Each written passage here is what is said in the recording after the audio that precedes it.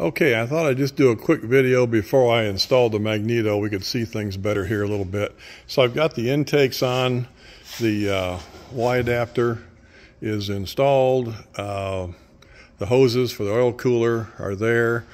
We'll go over these fittings real quick. So this is I always use a 90-degree fitting here for the oil pressure.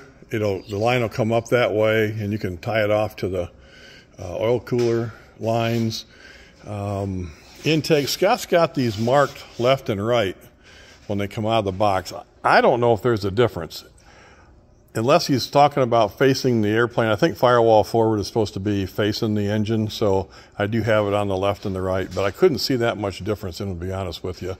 You know, they've got a little bulb here, because what these are is chrome drain P-trap parts or whatever.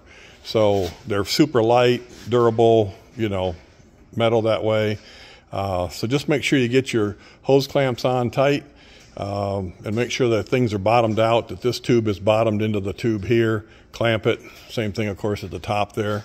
Then this is how it mounts. So this is on the engine already. Like I said, it used to be you had to make a bracket to come off of here. Now he's machined that all as part of that flange, which is great.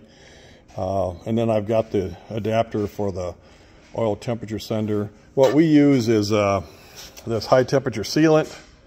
We've used it forever. It used to be a number 760. That might have been some other brand or something, but it's just high temperature gasket sealer. Works pretty well.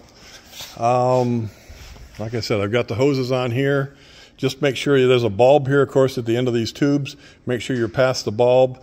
Give it a good tug. If you're on the bulb, it'll come right off. So just check that real close, and you should be all set. So I'll get the magneto on, and we'll be back with you again.